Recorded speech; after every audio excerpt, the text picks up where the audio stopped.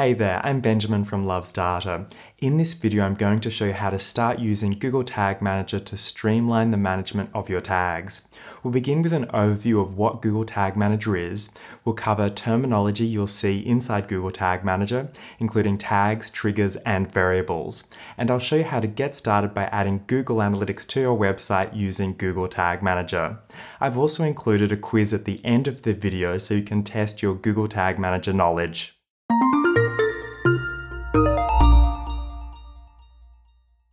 Google Tag Manager lets you manage all of your marketing and analytics tags in one place. It acts as a layer between your website and the different platforms you're using. It also allows you to streamline the management of the different tags you're using. For example, you might want to add a Google Analytics tag to all of the pages of your website, and then you might decide to add a Google Ads conversion tag and a Facebook event to an individual thank you page. You could hard code the Google Analytics tag in your website's template and then add the Google Ads tag and Facebook event tag to the specific page. However, this will quickly become difficult to manage and it's easy to lose track of where tags have been installed. With Google Tag Manager, we add one piece of code to all of the pages on our website. This is the container. We then configure Google Tag Manager to fire tags on particular pages or for particular actions. So that's really the key benefit of Google Tag Manager. It lets you centrally manage all of your tags. Now let's cover some important terminology. First, tags. In most cases, a tag is a piece of JavaScript code. They typically collect data and then send it to a particular platform, like a Google Analytics tag, which collects information about the people viewing our website. Or we can also use a tag to add additional functionality to our website. For example, we could use a tag to add a social sharing widget to our blog, or we could use the Google Optimize tag to personalize the content people see on our website. Next are triggers. Triggers let you control when a tag should or shouldn't fire on your website.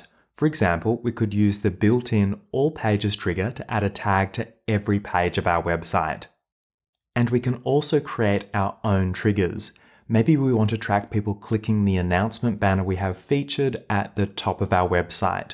Or maybe we want to fire a specific tag on a thank you page. We can do this by creating and applying triggers to our tags. Then there are variables. Variables are placeholders for information that we can use in Google Tag Manager. For example, we might want to capture details about a link someone has clicked on our website. We can then use this information in our tags, triggers, and even other variables. There is a range of built-in variables that let us access information automatically, and we can also create custom variables.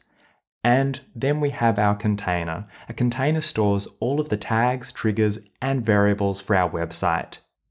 When we add Google Tag Manager to our website, we're adding the Google Tag Manager container code.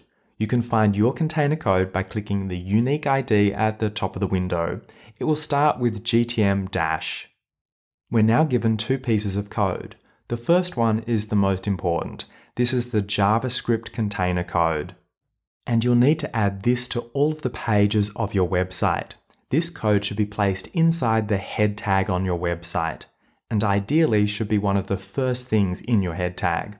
The second piece of code is the no-script version of the container. This will load if someone has JavaScript disabled. Since almost all of the tags we use in Google Tag Manager are JavaScript, this won't improve the accuracy of the data we collect. So if you can't add this extra no-script code to your website, it won't have a major impact. Now it's time to add the code to our website. There are different ways you can add the container code, depending on how you've created your website. For example, if you're using WordPress, then you can use a plugin to add the container to all of your pages. Let's head to WordPress to take a look. This is the Sitekit by Google plugin for WordPress.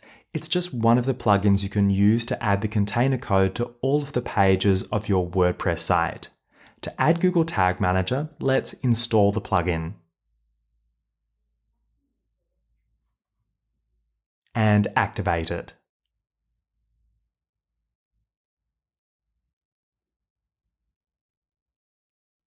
Now you'll need to follow the steps to authorize access to your Google account.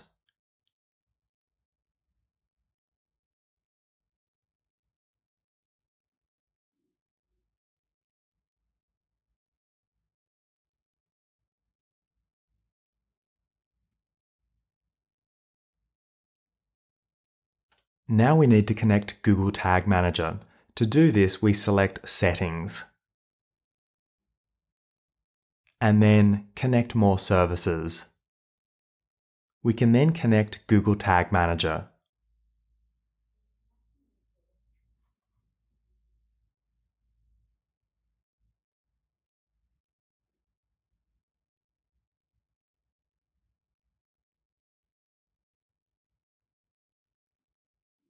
We select our account and container.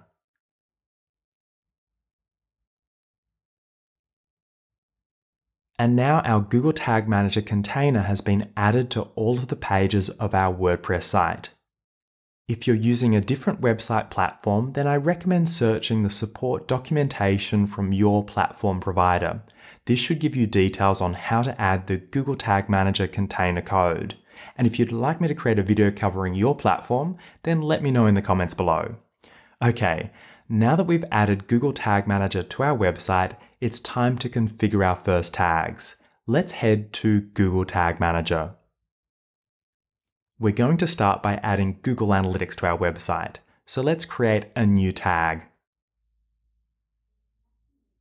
Let's name the tag Google Analytics GA4. And let's select Tag Configuration. We're going to start by selecting GA4 configuration as the tag type. This is for the latest version of Google Analytics, which is Google Analytics 4 or GA4. In this video, we're just going to focus on adding the tags, but if you would like to learn more about GA4, then I've included a link in the extra resources in the description below this video. Now we need to get our measurement ID, so let's head to Google Analytics. This is the admin area of a GA4 property, and I'm going to select Data Streams. And then I'm going to select the data stream for my website. You can now copy the measurement ID for your data stream on the top right corner. And now we can head back to Google Tag Manager. Let's paste our measurement ID. And now we need to select a trigger for our tag. We're going to select the All Pages trigger. This will fire our GA4 tag on all of the pages of our website. This will mean we can report all of the pages people see when they visit our website. Now let's save the tag. And we're going to add another tag. Let's create a new tag. And this time we're going to name the tag Google Analytics UA. Let's select Tag Configuration, and we will choose Universal Analytics as the tag type. This is for the older version of Google Analytics, but Google is still recommending we use both types of properties to track our website, so I want to take advantage of both versions of Google Analytics. We're going to leave Page View as the track type for the tag, and we're going to select the option to create a new variable using the drop-down under Google Analytics Settings. Let's name the variable Google Analytics UA. And now we need to head back to Google Analytics. This is the admin area for a Universal Analytics property. Let's select Tracking Info, and then Tracking Code. We need to copy our tracking ID, which is at the top. Now let's head back to Google Tag Manager. Let's paste our tracking ID into the variable, and let's save the variable. Now we need to add a trigger to our Universal Analytics tag.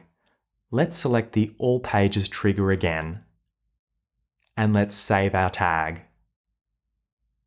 I'm going to cover best practices for previewing tags in another video, so if you haven't already, don't forget to subscribe to be notified when I release more videos covering Google Tag Manager. There's also the option to publish the changes you've made to your live website. This is the Submit button. I do want to point out that if you already have the Google Analytics tag on your website, you will want to remove this at the same time you publish your changes. Otherwise, you'll have the tag from Google Tag Manager and your existing Google Analytics tag on your website. So two identical tags, which isn't good. So I will also be covering migration in more detail in another video. For now, you've successfully added your first tags to Google Tag Manager, and you understand the difference between tags, triggers, and variables.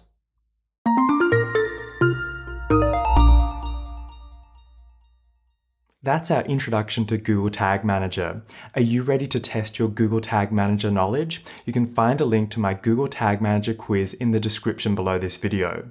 If you'd like to learn more about Google Tag Manager, then subscribe to my channel, because next week I'll show you how to add more tags to your website.